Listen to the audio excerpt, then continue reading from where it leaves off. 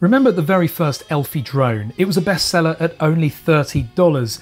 It flew great, but the video was pretty terrible and unusable. Well, there's a new Elfie. It's called the H47. It's bigger, it flies better, and it's actually HD, all for under $40.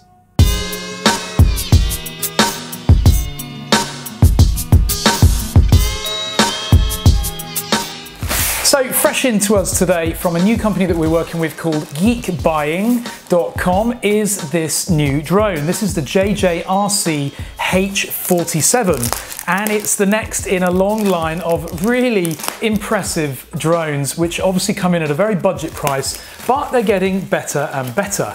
I don't think it'll be long before JJRC or Eachine, because they are, I think, the same manufacturer, produce something that is comparable to the DJI Spark.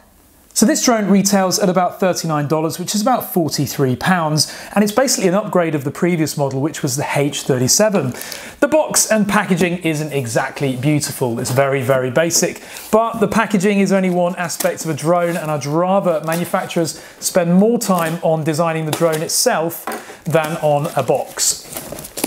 And we've got a lovely little hold-all package. Now this is new.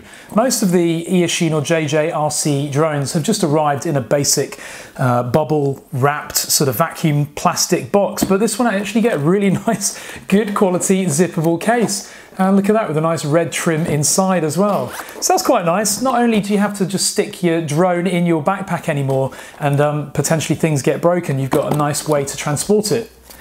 Inside is our lovely drone. Look at the finish on that. Now that is a hell of a step up from the previous JJRC or Eachine drones. Got a really nice glossy feel on the back of that. We'll have a closer look at the drone in a minute. Now comment in the comments section below if this drone reminds you of a certain other drone from a company called DJI. Other things we've got in the box are this new one-handed controller. Now I think this is really cool and I'm looking forward to giving this a go, and we'll talk all about that later. We've got an odd pack of lavender. Now that really is quite random. I guess that's to give it a nice fragrance during shipping, but I don't know, I'm not sure what I'll do with that. Obviously an instruction manual as well. We've got a USB charging cable with a little pin on the back. And finally, we've got a little accessories bag with some spare props, some little sticky pads, and also a screwdriver. So now a closer look at the drone, and as I mentioned, the quality difference between this and the previous JJRC and Eachine drones is immense. What a difference. It does feel like they're spending a lot more money in terms of research and development and also production to make a much better rounded product. So we've got this nice glossy cover. Hopefully you've commented below, and I'm expecting your comments earlier will say DJI Spark. And I think that's probably what they were going for with these little indents here in the top, which obviously the DJI Spark has as well. Very, very similar. Of course, the functionality is going to be very different. Anyway, we've got a power button on the top here, and one of the unique features of most of these little Elfie drones are the folding arms. And so they fold out like that, and they click nicely into place. And this is much bigger than the other selfie Elfie drones as well. So the overall size of it is slightly larger. On the ends of the folding arms, you can see that we've got brushed motors, and they're running a kind of gearbox configuration again. So the motors run parallel to the arms, and then there's a small little gearbox on the end, which translates that into driving these props. They are brushed motors, so don't expect loads of power, but keep in mind how cheap this quadcopter is. We've got the battery underneath here, and it's taped in place, so I'm just going to remove that tape. And let's have a look. It's actually loose at the moment. We can pull that out. Yeah, there you go. So a tiny, tiny little battery, probably about the same size battery as the previous Elfie drones.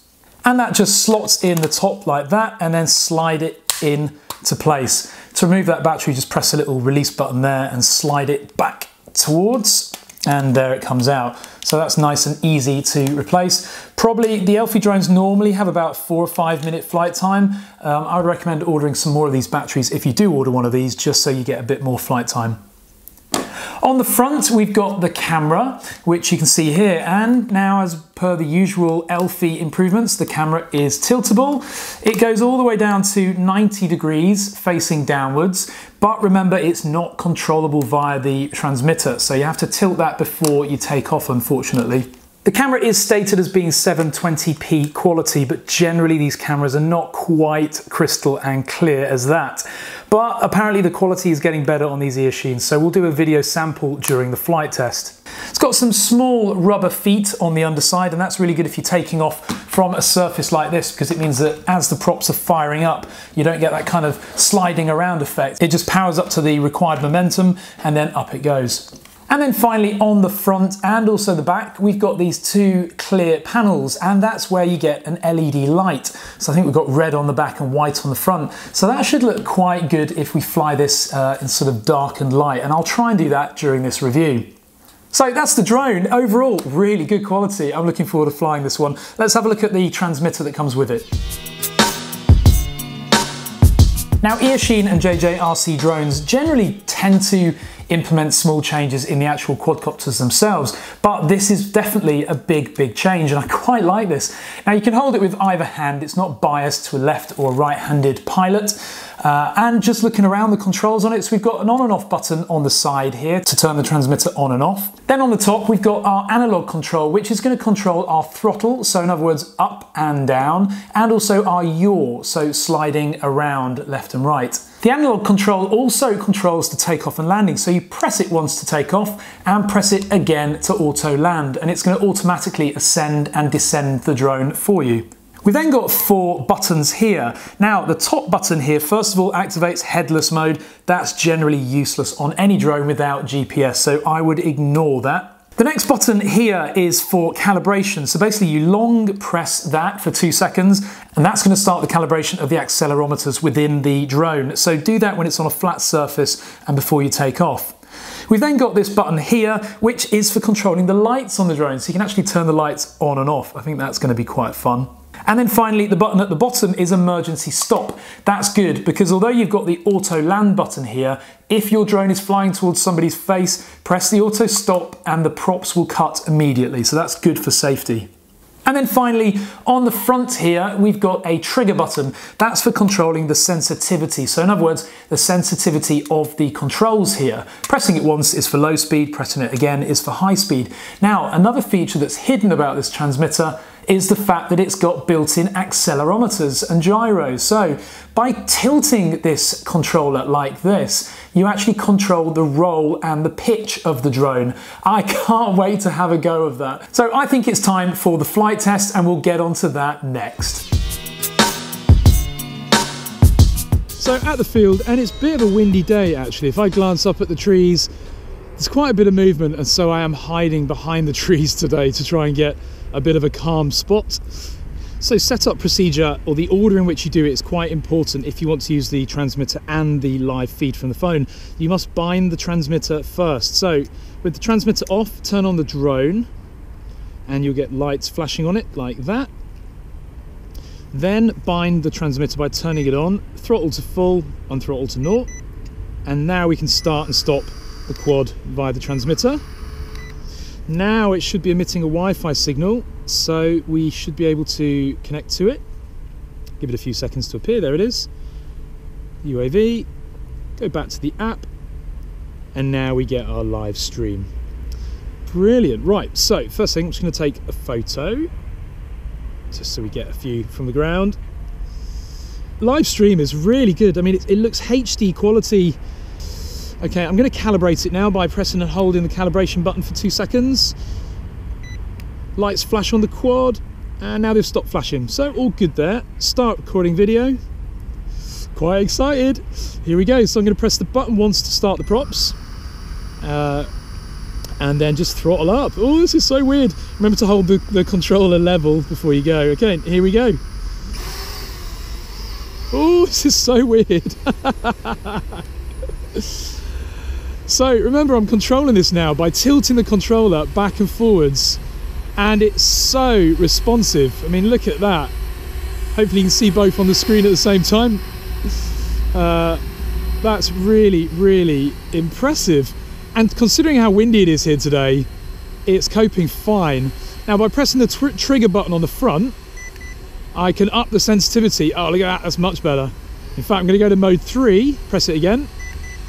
So now it's super sensitive. I mean, it's literally responding as I turn my hand here. That is really, really impressive. And it's so quiet.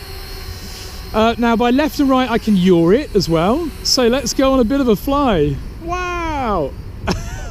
This is so weird. It takes a lot of getting used to, especially when it's flying towards you, because obviously then you've got the drone, you've got to tilt your hand very differently, but do you get used to it after a while? It's going to take a few flights.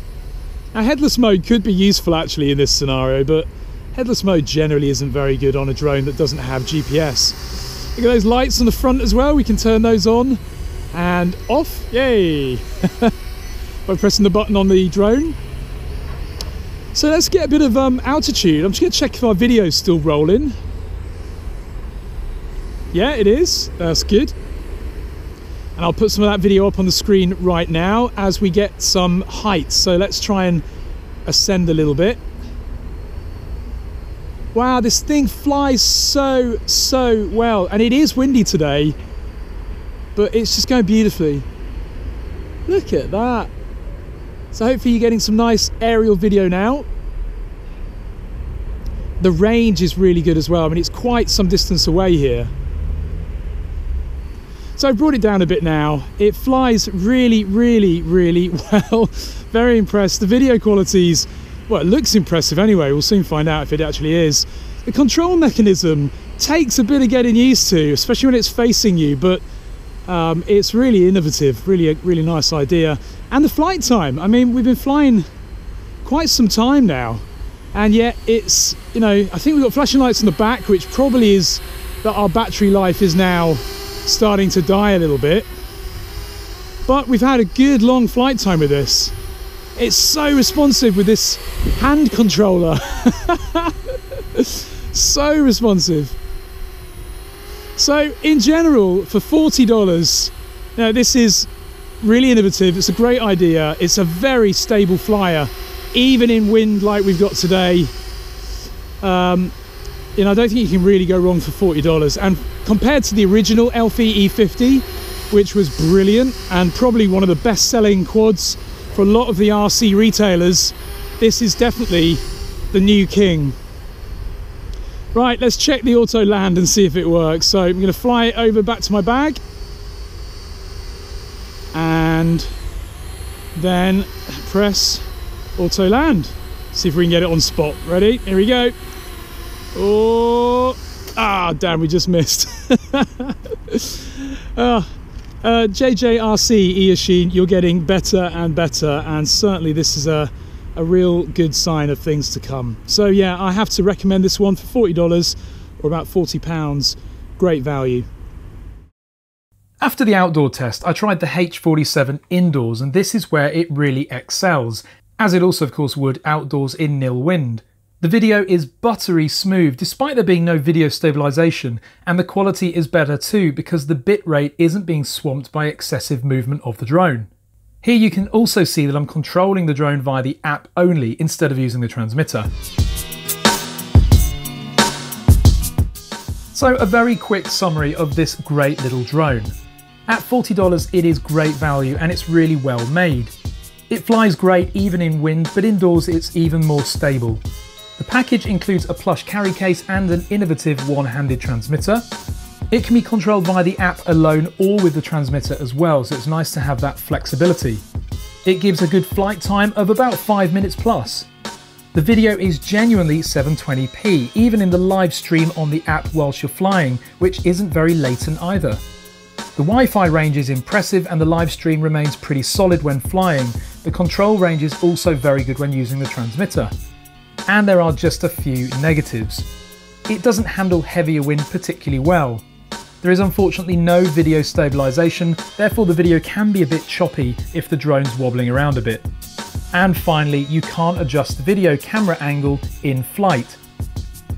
But once again, a reminder that this drone costs just $40, which is about £35, and I think it's worth every penny. We hope that you've enjoyed the review. Links to the products are in the video description, and please do give the video a thumbs up.